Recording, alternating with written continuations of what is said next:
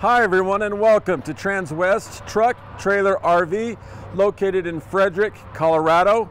My name is Larry Vickers. Today we're going to take a look at a brand new Freightliner M2 106. The reason I chose this specific truck is we've had a couple of calls on that in the last few days. So today we're going to take a closer look. Now as you can tell, we are already hooked up to a 40-foot toy hauler trailer. Now this trailer filled to the max weighs 20,000 pounds. And the reason for doing this is to give you a visual aid of exactly what this truck was designed to do. This is right in this truck's well house. So today we're really going to focus on comparing this to pickup trucks, because I understand people in the market for this truck are also taking a look at pickups, and I understand why, because they can really tow a lot, can't they? Well, that's all fine and good, but once we're up and going with this trailer behind us, what's going to stop us? So let's take a little bit closer look at that. I brought some aids with me today. This is the drum for this specific truck.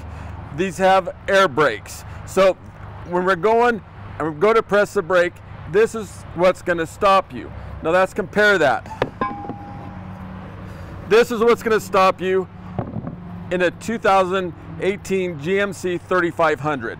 So if you just compare those two, pulling 20,000 pounds behind you, what's more likely to stop you? In addition, this is the shoe for this truck. This is a brake pad for that same pickup we just visited about. So once we're coming down the Rocky Mountains and we go to hit the brakes and it comes time to stop, which one are we more reliant and more dependable on? It's going to slow us down and stop not only you but your family. This one, or compare that one. So as you can tell, from a safety standpoint, it's really not even close. So let's take an even closer look at this truck. Let's start in the back.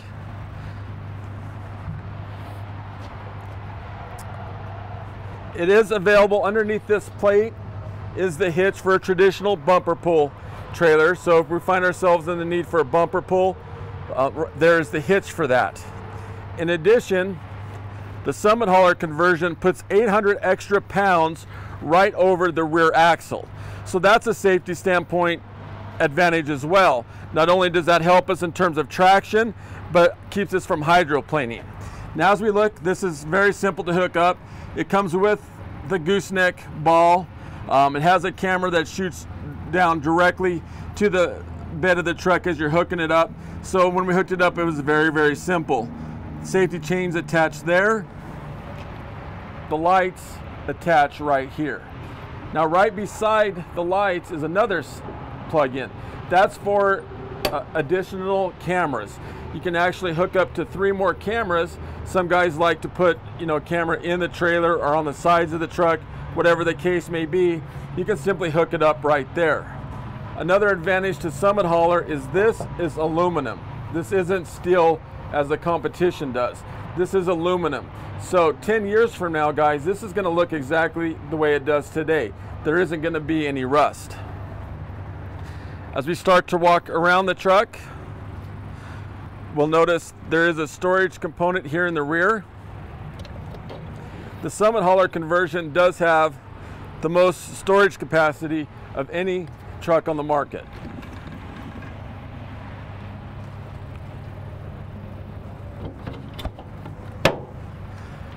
You will see up here is all rhino lined for protection, for longevity and durability.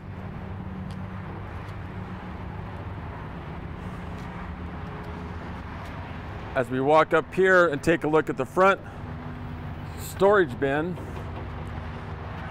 we will see we do have a hookup for an air hose.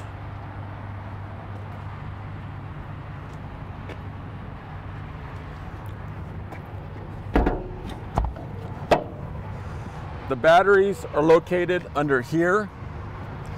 This is actually a trickle charger. So if we find ourselves in a spot, for example, at night where we're going to be running the DVD, we're going to be running the lights, and we can plug it in, that assists the batteries.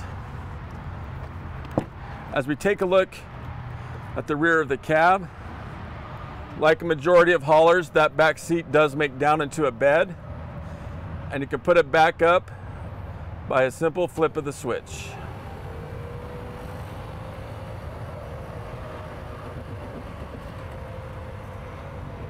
Just like that. Right here is our DEF tank, which holds 6 gallons. The latest data shows that they're getting about 400 miles per 1 gallon of DEF.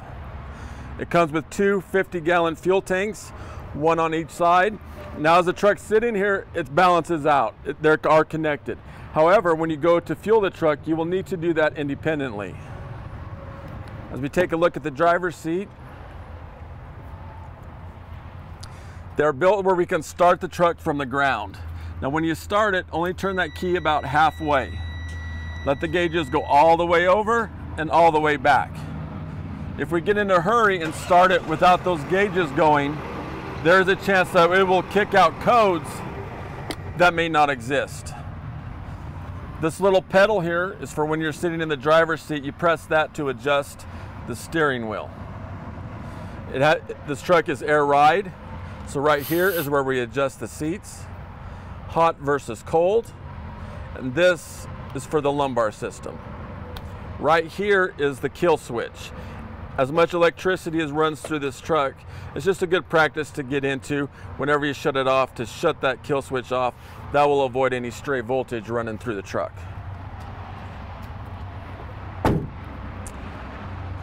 This is the block heater for winter months or people in cold climates. You can plug that in to keep everything warm. Now we could take a shot of the tires. These are Michelin, 255, 80, 22.5. And if we could zoom in right here, the Summit Hauler brand comes with tire balancers. So that's basically an additional drum placed right there that has several BBs and a little bit of hydraulic oil. So as you start to go and pick up speed and gain momentum, that balances the entire rotating mass. From the tire to the hub to the rim, all of that is balanced. So not only does that give us a smoother ride, as we're going down the road, but will also prolong tire life up to 45%. Now let's take a look underneath the hood.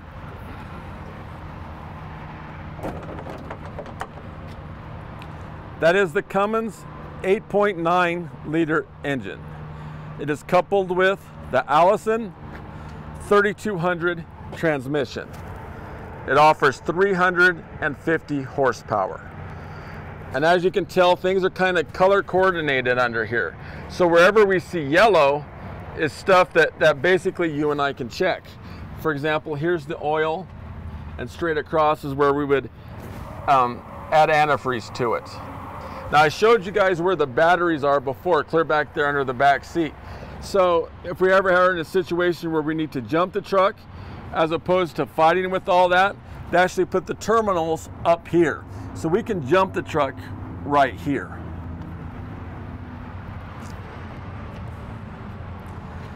Now let's say we are underneath the hood checking oil, or if we have to jump the truck, wherever the case may be, and a gust of wind comes up. It's gonna stop. It's not gonna squish us underneath there. The only way to get that hood down is to manually force it down. This specific truck is stock number 5N191405. Now as we walk around to the front of the truck, we notice a couple of things. The grille is very unique. None of the competition has this. It really dresses the truck up. In addition, the bumper is broken into 3 parts. So say if something happens and we take a hit right here. Well, we'll simply replace that instead of the entire bumper.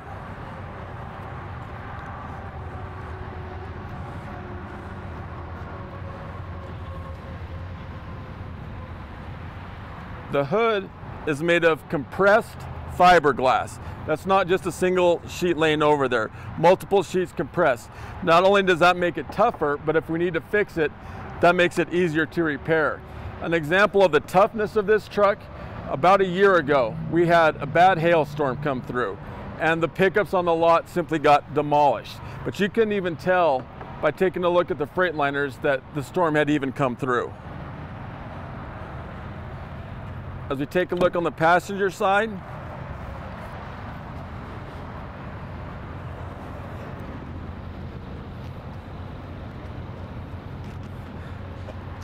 you'll notice a very soft black leather, the most comfortable seats on the market today. Air ride on this side as well. Plenty of room up here. The air filter access is actually underneath right there.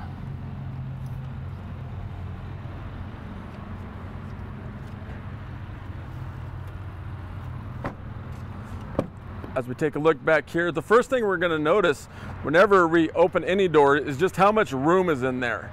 So that does a couple of things for us. After a long 12-hour drive, it doesn't feel like you've gone that far, but perhaps, and more importantly, is a safety thing. You know, as big as the truck is, we're up off the ground. So we can sure see hazards coming at us, as well as coming at us from the side.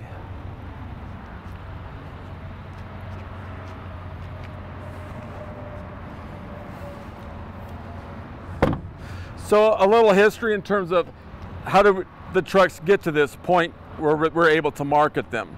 Well, the cabin chassis is purchased directly from Freightliner. From there, they go to Indiana, and in the state of Indiana, they build that conversion for us. The Summit Hauler conversion is strictly from this specific store. So we help design, but all the building and construction is done in Indiana, and from that point, they come to here. And from that, we do a final check just to make sure everything's perfect and ready to go, and at that time they're put on the market and accessible to you. So with that being said, if you have any other questions on this truck or anything else on the lot, please feel free to give me a call. Again, my name is Larry Vickers. My cell phone number is 970-370-4067. The work number is 303-684-3404, or feel free to email me, larry.vickers@transwest.com. Thanks for tuning in today.